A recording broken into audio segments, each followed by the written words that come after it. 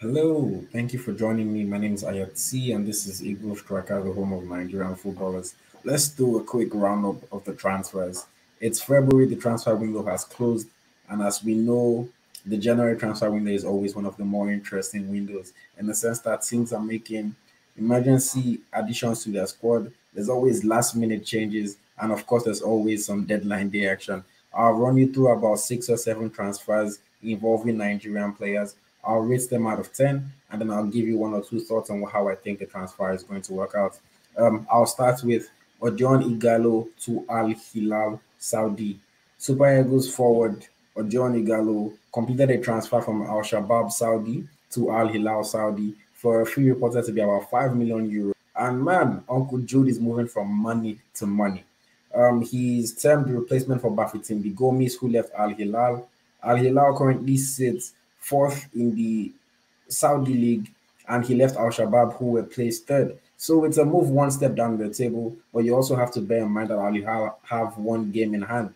Why did Odion Ighalo make this move? To me, it seems like a money move. I don't know what you guys think. I rate this transfer an 8 out of 10. He has nothing to play for at this point in his career, nothing to prove, and he's making himself even more money. 8 out of 10 for Odion Jude Ighalo. Next transfer I'll talk about is John Ogu to Hapoel North HaGalil. Super Eagles midfielder John Ogu has completed the transfer and has made his return to football, signing for Israeli Premier Division side Hapoel North HaGalil. The terms of this agreement have been undisclosed, but of course it's a special one because Ogu himself has been out of action for about over a year now since his last stint in Saudi Arabia with Aladalah. It's going to be an interesting one. Israel loves Ogu, Ogu loves Israel. So let's see how he can take up. I'll rate this transfer at 6.5 out of 10. It's not too exciting, but on a personal note, it's always nice to see a player back in action. Is Ogenyi Onazi to Aladalah. I just spoke about another Super Eagles midfielder, Ogenyi Onazi, just completed a move to Saudi. They're looking for his experience to be able to take them over the line. Of course, they already have one Nigerian player with Tunde Adeniji leading their line. I'm hoping that Onazi can get his career back on track. We know the talent that he has. We know what a fantastic player he is. But since the 2014 World Cup, he's been dealing with injury after injury, and then recently club issue after club issue in Turkey and Lithuania, and now he's moved to Saudi. We know he's going to be making a decent amount of money. We hope that his football can also match the level. I'll rate this transfer also a 6.5 out of 10. Next transfer I want to talk about is Samuel Kalu to Watford.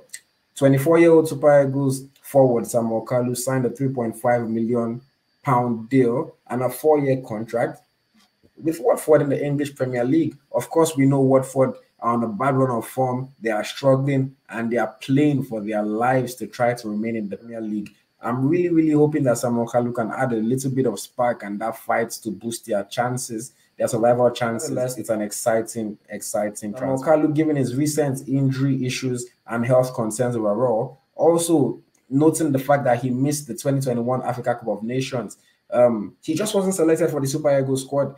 It's going to be exciting to see if he can rejuvenate himself in the English Premier League, maybe even get back in the national team, and on the sky's the limit. On a slightly negative note, there's been a bit of controversy with regards to his age since he joined. You know, fans on social media have been saying he looks older than 24. He cannot be 24, but still, this transfer is a solid 8 out of 10. This is a good transfer for any player to move to the top division in England and to have a chance to show yourself week in, week out at this highest level.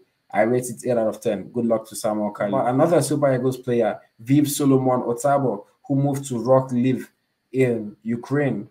It's a free transfer. He's been struggling with fitness after suffering a long-term injury in 2021, and he just recently had short spells with Wigan and with Ross County in the Scottish Premiership. Now he's signed for a mid-table team in Ukraine. Let's see if we can get back into full form. Let's see if we can get back into the Super Eagles and add to his one cap that he's sustained so far. Josh Maja, another Super Eagles forward, has completed a move to Stoke City in the English Championship. Josh Maja has played a few times, a handful of times, I think twice for the Super Eagles, and he just moved on loan to Stoke City in the English Championship from Bordeaux in the French Ligue 1. A former teammate of Samuel Kalu moved to Watford, Josh Maja moved to Stoke City.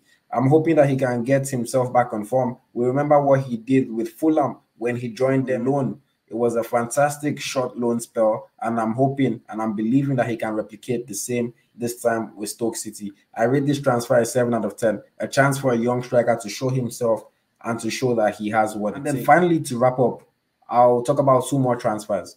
Paul Mukairu to FC Copenhagen in Denmark. Paul Mukairu is a 22-year-old forward that I think is a fantastic talent. So this is a good transfer for him, in my opinion. He joins them from Alanyaspor in Turkey. And in fact, he's one of the few players that has been highly rated, but yet goes under the radar when it comes to most Nigerian fans. Paul Mukairu has had interesting spells in Belgium on loan with Anderlecht. He's had interesting spells with his club side Antalyaspor in Turkey, and he's been highly rated by some interesting people like Vincent Kompany. I didn't expect him to move, but he made this step up in club quality, moving to FC Copenhagen. The Danish league is ranked 1 lower than Turkey, but FC Copenhagen is a club that plays nearly every season in a European competition, whether it be the Champions League or the Europa League or the Europa Conference League now. We know that FC Copenhagen more than likely will be playing in Europe every season. That's why I think it's a good move for him. I always like to see young players making a step up, making a chance for themselves to play and be seen at the highest level. I believe in his talent, so I wish him all the best. I rate this transfer a 7.5 out of 10. Talented forward Akinkunmi Amoo completed the transfer to FC Copenhagen from Hammarby IF in Sweden. Amoo, in my opinion, is the best under 20 Nigerian player right now, period. I don't think any other young player in Nigeria compares to him. And I'm excited to see how this move turns out for him. A lot of people have been saying they wanted him to move to a bigger club because there was some interest from the likes of Leicester City. But in my opinion, I think this was the right step for him. He's taken a step up from Hammarby, a mid-table club in Sweden, to FC Copenhagen, a title challenger in Denmark. Again, like I said, the FC Copenhagen will compete in European competition almost guaranteed every season, whether it be the Champions League, the Europa League, or the Europa Conference League. Akinkunmi Amoo will get a chance to show himself on one of Europe's biggest competitions. I'm hoping that he can replicate what he did in Hammarby. If he can even do just 80% of what he did in Hammarby, then we know that his FC Copenhagen career will be a success. He is a very highly rated youngster amongst Nigerian fans, and I know that a lot of eyes will be on him to see how he performs so far this season. I'm going to rate this transfer an 8.5 out of 10. In my opinion, it was the best transfer amongst all the ones that I listed today. Let me know what you guys think. What was your best transfer? What are your individual ratings? Who did I forget to mention? Leave a comment. Make sure you like this video and don't forget to subscribe to our YouTube channel. Thank you.